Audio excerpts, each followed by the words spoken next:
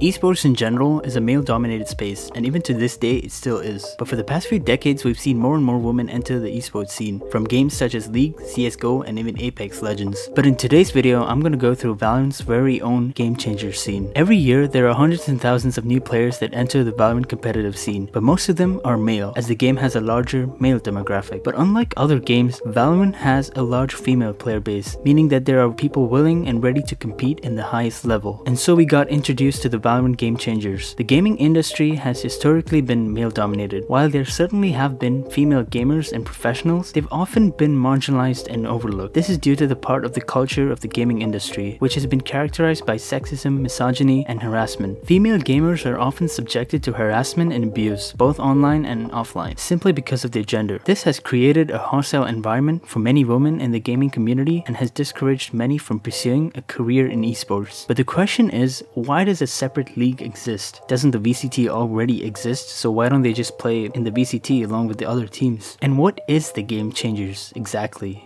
Well, the Game Changers is a program that Riot essentially made to create new opportunities for women and other marginalized genders within the game. The Game Changers is subdivided into two sections, the VCT Game Changers series and the VCT Changers Academy. Both of these seek to create more opportunities for women to compete at professional, semi-pro, and grassroots levels. Riot believes that the Game Changers will be an important next step in creating a competitive scene for Valorant with its diverse player base. The VCT Game Changers has an audience which nobody ever thought it could ever garner over such short period of time. Their last international tournament saw a peak viewership of 240,000 views at a time when Shopify Rebellion played against G2 Gozen in the final. Once again, but she succeeds.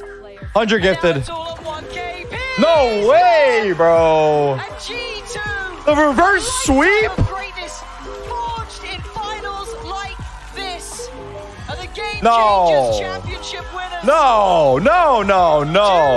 Turn it off. Let them celebrate it. With a 5 million hour watch time, it clearly shows that there is an audience that is eager in supporting the Game Changer scene and that is here to stay and thrive with the new and upcoming talent. But why does such a league exist in the first place if the VCT already exists? Can they just play along with the other franchise teams or compete in the VCT Ascension League? To answer this question, yes, they've played in the VCT a couple of times, but found it really hard to make past tier 2 or tier 3 male dominated teams. But there is a reason. Ideally, the org or the game seeks to create a friendly yet competitive environment between the genders, but oftentimes a lot of things in the game are overlooked and it leads to toxicity and the creation of sexist comments. The Game Changer seeks to create a safe space for them. This is an initiative designed to provide experience and a spotlight to elevate the women in the Valorant competitive community. Competing in games as a woman can be a daunting task, oftentimes resulting in a very real competitive disadvantage. And while we are taking steps to address this in-game, with improvements to things like chat and voice comms and griefing, we think there's another really cool step we can take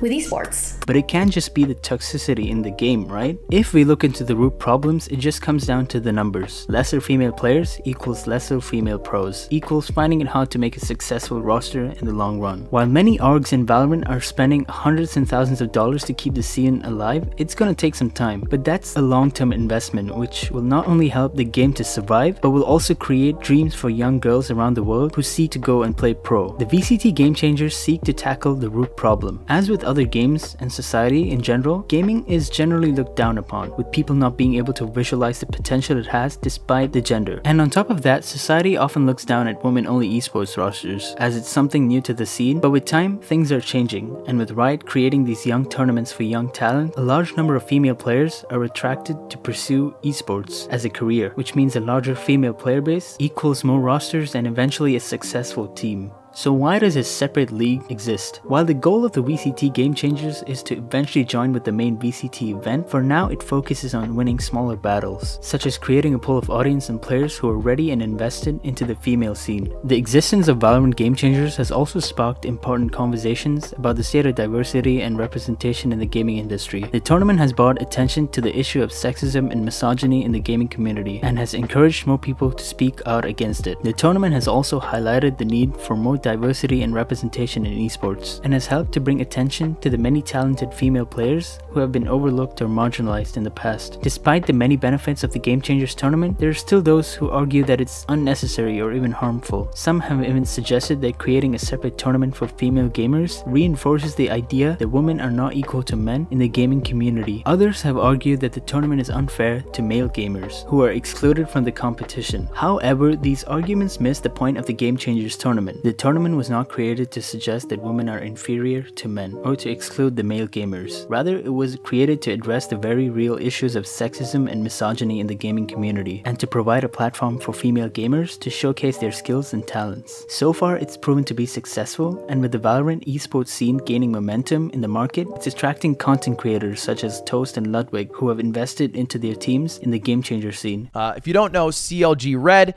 is CLG's women's teams, and they have a specific women's Valorant team. It's been leaked already on Twitter if you haven't seen it. And we're gonna sign them. We're gonna sign them for one tournament. Emily, who's one of the players on the team, reached out to me, said, "Hey, we just want to like feel good. We don't want to like enter a tournament the same week that we've been let go from CLG." They're literally at CLG scrimming and doing all of their matches together in person.